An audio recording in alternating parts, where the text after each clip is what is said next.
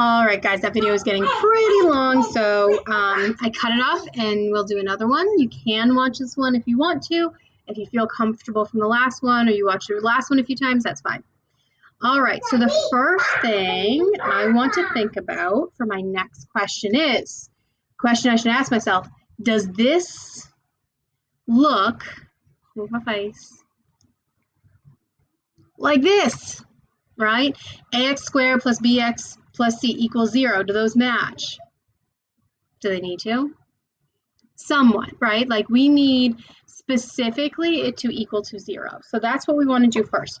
Make this equal to 0 by subtracting 60 on both sides of the equation. All right, that's my daughter playing in the background. She's fine. She's just making a cat say exactly what she wants to say. 26x minus 60 equals 0. I don't know, it's some app. It's a safe app, but it's, so if you hear screaming, that's right. All right, so, don't forget what you already know, right? The quadratic formula is here to help. As I said, it's the one that I was taught first because it works for all problems, whether your roots are positive, two positive roots, or excuse me, by positive, I mean, that's not the right word. I was thinking under the discriminant. Don't worry about that today. 2 roots because it crosses the axis twice, 1 root because it just touches the axis, or no roots because it doesn't, right? And that'll give us all of those options, but sometimes it's easier just to factor. So if I look at this one and I want to know, all right, well, this factor, well, 60 is going to add to, negative 60, and it's a negative 26. So if I look at my factors of 60, 1 and 60, 2 and 30, 3 and 10, 4, 4 and 15, 5 and 1, 12, and then 6 and 10, right? And if I go down my list here and I want to see, one has to be positive, one has to be negative, which one are 26 apart? There isn't any. And that's when the quadratic formula comes into play, because I know I can't factor it easily. So I'm going to look back to my formula here. I'm going to think about what my A is, what my B is, and what my C is. Well, A here again, no coefficient, and by no coefficient I mean there's a 1 there, an invisible 1.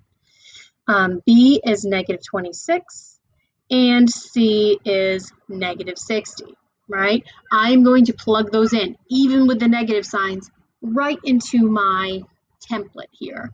So B, negative B, so it's a negative 26, plus or minus square root of B squared, well, negative 26 squared, minus 4 times A, right? So I'm going A, which is 1, and C, which is negative 60, right? All over 2A, 2 times 1 in this case.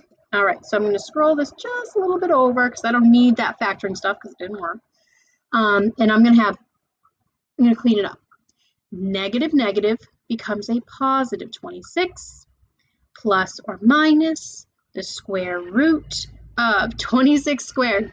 Can't do it, but that's my other video. 26 squared is 676. So 26 squared, 676. Just write up other numbers. Don't worry about it. 676. Minus 4 times A times C. Well, negative 4 times 1 is negative 4 times negative 60 is going to be a positive 240.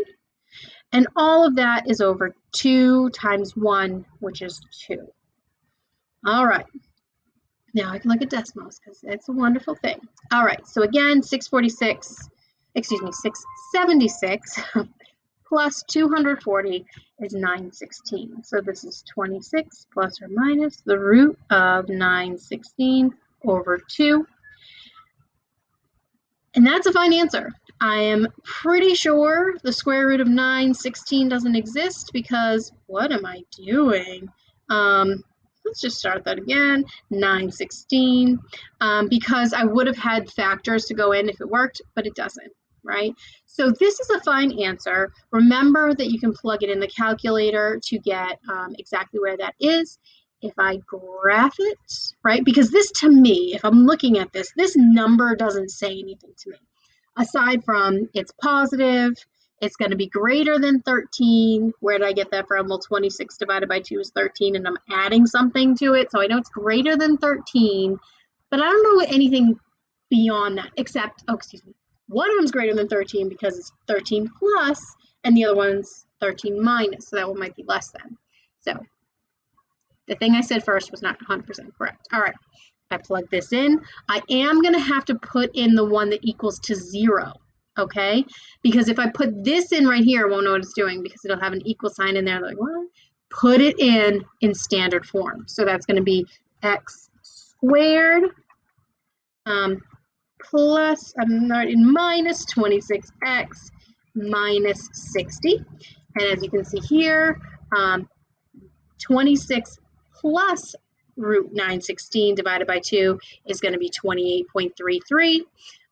26 minus root 916 divided by 2 is going to be negative 2.133. Okay, so this is your exact answer again, and these are your estimated best you're going to get, most understandable answers. Okay, so we solve for x in this again, and there you go.